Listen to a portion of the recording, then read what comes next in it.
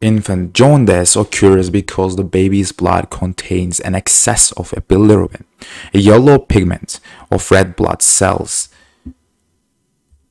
It's normal for the bilirubin level to increase after birth, peaking at postpartum days 5 to 7.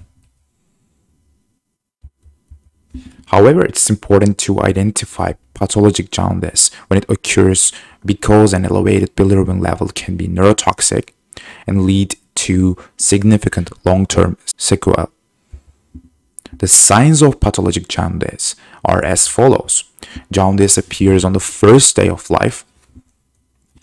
Bilirubin rises more than 5 mg per deciliter per day. Bilirubin rises more than 19.5 mg per deciliter in a term infant. Direct bilirubin rises more than 2 mg per deciliter. Jaundice persists past the second week of life.